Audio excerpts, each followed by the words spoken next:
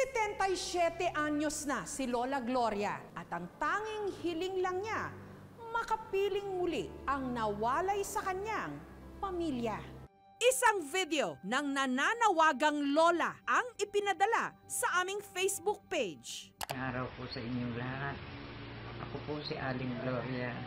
Pangalan po ng aking ina ay si Fortunata Arosado at ang aking po ama ay si Cirilo Bacate. Ako sana po'y makikiusap sa inyo na sana po'y matulungan ninyo ako na makita ko man lang ang mga kapatid ko.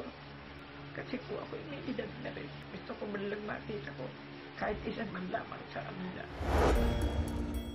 Dito sa Cabuyao, Laguna namin siya natunton. Si Lola Gloria, 77 anyos. Nakikita ko po si Lola Glo na naiyak po mag-isa. Nalulungkot daw po siya kasi po parang hindi niya po nakasama yung mga kapatid niya or yung pamilya niya. Bilang tulong na rin po kay Lola Glo kasi po siya po yung nagpalaki sa akin. Yun po yung naisip ko na humingi po ng tulong sa inyo.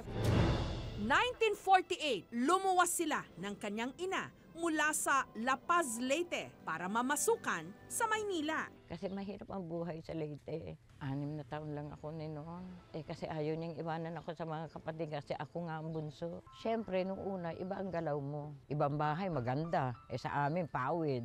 Ang pagkain namin, siyempre, masarap. Doon sa amin, karaniwan ni kamote, mais. Siya ang gumagawa sa bahay, naglalaba, nagluluto, all around siya. Ako naman, siyempre, nauutos-utusan din naman ako.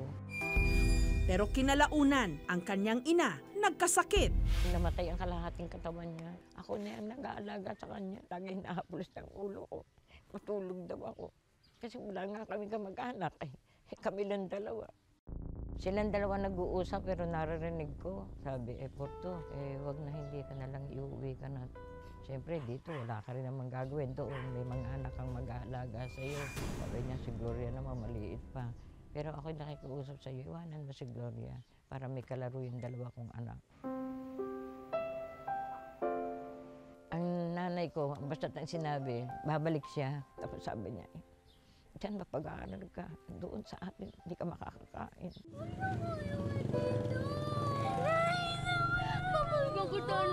Hindi rin ako pumayag, Neng. Nung siya'y naghahakot na doon sa sasakyan, takbo ko.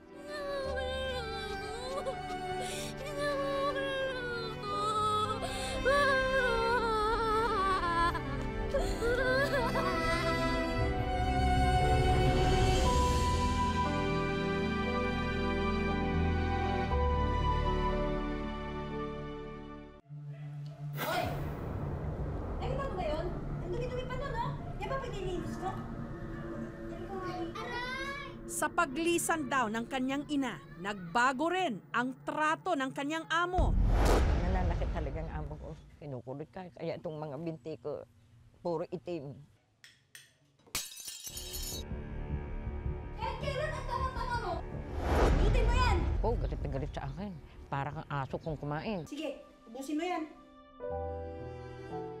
Kinakain ako doon sa Pranganita. No, kain naman ako, gutom ako eh. Dahil sa naranasan niyang pagmamalupit ng kanyang amo. Gloria! Ang 12 anyos lang noon na si Gloria.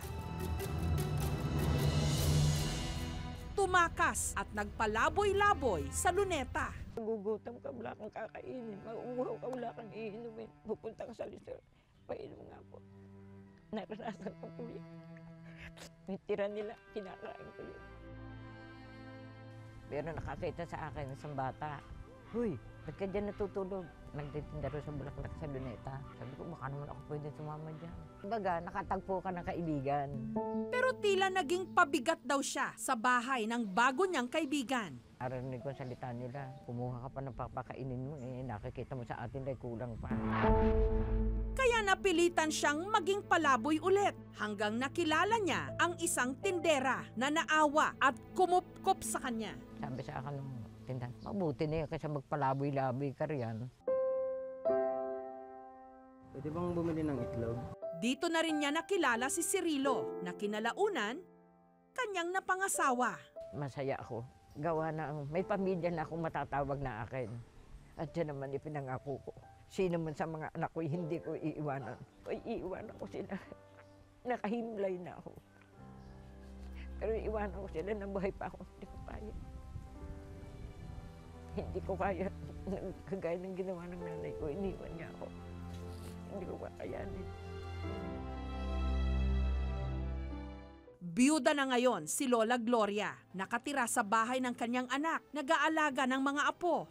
Ngayong nasa dapit hapon na siya ng kanyang buhay, lagi raw niyang naaalala ang mga naiwan niyang kapatid sa Leyte. Naghihinanakit lang ako. Bakit nabayaan nila ako? Sa linggong ito, mula Maynila, sinamahan ng aming team si Lola Gloria sa Leyte para hanapin ang kanyang mga kamag-anak. Matapos ang 7 dekada, nakauwi na rin si Lola Gloria sa kanyang probinsya. Saya-saya ko. Sana kami ay magpagita.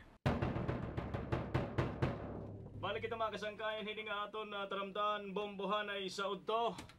Nanawagan muna siya sa local radio station. Nananawagan ako dyan sa Lapas. Kung kayo naman naririnig ninyo ako, ang pangalan ng kapatid ko, si Pelayo, si Miyong, si Siling, si Paran, at si Kuring. Nakipag-ugnayan din ang aming team sa iba't ibang mga sangay ng gobyerno sa Leyte para ipagtanong ang mga apelyido ng kanyang mga magulang na Arosado at Bakate. Ang sabi ni Lola ay palayaw lang yung alam niya. So, hindi natin makukuhanan yun, matitrace sa record namin. Yung parents po, wala din silang record, kahit mga kapatid niya. Ang records daw bago ang World War II, kasama na ang records ni Lola Gloria at ng kanyang mga kapatid, nawala. That is 1942, o kapanganakan niya. So however, ang records natin from 1918 to 1946 were destroyed by the Second World War. Pero may naalala si Marlon. May client ako dito noon na middle name niya ay Arosado. Sa pag-iikot ng aming team, may nakapagturo sa amin ng isang residente na kaapelyido ni Lola Gloria. Ang apelido niyo raw po ay Arosado? Opo, yung middle ko po, Arosado. Baka meron pa po kayong ibang kakilala na kaapelido niyo na Arosado? Opo, si Lola Serhiya. Pinuntahan namin ito. Serhiya Arosado. May kilala po kayong Gloria Arosado? Opo, kilala ko po yun. Pamangkin ko yan. Pamangkin niyo po.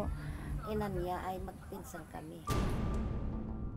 Ayon sa 82 anyos na si Lola Serhiya, na posibleng tiyahin daw ni Lola Gloria. Naaalala raw niya noong dinala ang batang si Gloria sa Maynila. Gusto naman biyahe niyo?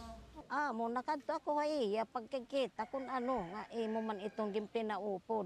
Ada pong kuno daw ini niya agaron. Tugma rin ang mga naalala niyang pangalan ng mga kapatid ni Gloria. Mayroon siyang kapatid na si Siling. Si Kuring, si Miyong, si Gloria, pang bunso. Taong 1949, sa edad na 12 anyos, namasukan din si Lola Serhiya sa Maynila, kung saan daw nakita pa niya ang nooy musmus pa lang na si Gloria.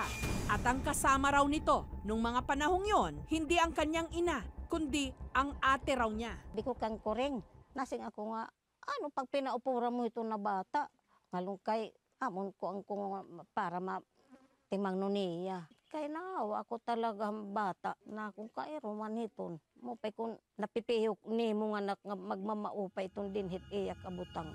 Hanggang si Lola Serhiya bumalik na ng Leyte.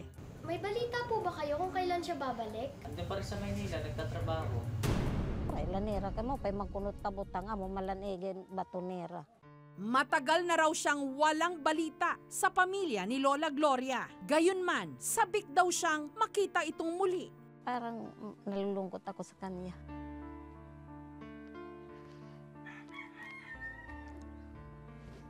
Pag-isip ito niya rin na niya kamag-anak kasi hindi naman nakakita-kita hiyan mga kamag-anak niya nga mga kunhain.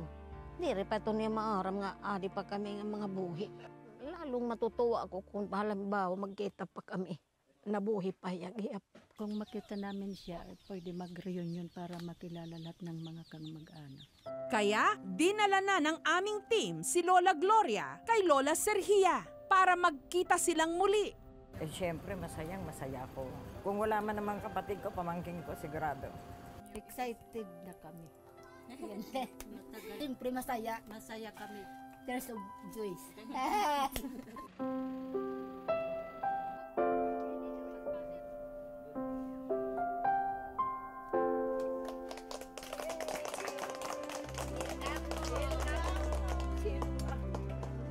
Ayan, itabubo. Maring ka mo habubo. Mayamang kapapakita ka amo. Marang kat pinasaya. Waray-waray. Ginoo na ka man napagkan ko magpakilala ka. Seriya ako nga iyo din ni uno ko dada ni mo iday. Ano manay man ani mga kaupod nga dito. Waray ulam. Waray na. Takusahan ka na lagyap ito.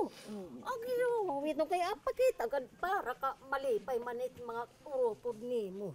Hindi kita maalala na. Oo, kay nagkalalangas na kita. Nagkita-kita din tuguti ka pa. May kuring, ha? Ni kuring. Amo ito na pakianak ka ako nga amo ni mong kaupo dito. Uri na ito numuligyap nga ni. Si Pilayo. Sila Mio.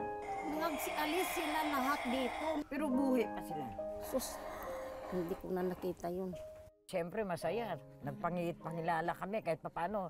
Alam kong sila, hindi ninyo ako nakikilala, pero siya sinisiguro kong kilala ako. Kung maaari lang, dito na lang siya sa amin. Masaya pa ako para kay Lola Glo. Magse-celebrate na po kami. May kasama na rin po kaming iba na pamilya rin po namin.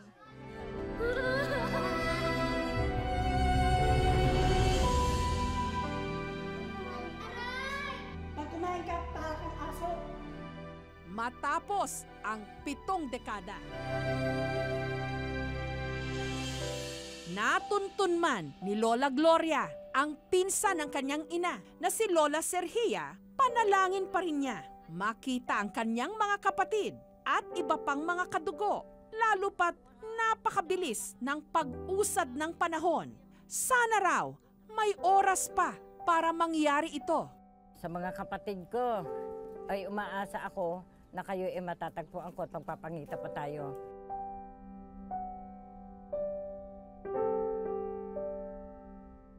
Para sa reaksyon sa istoryang ito, tweet na gamit ang hashtag KMJS.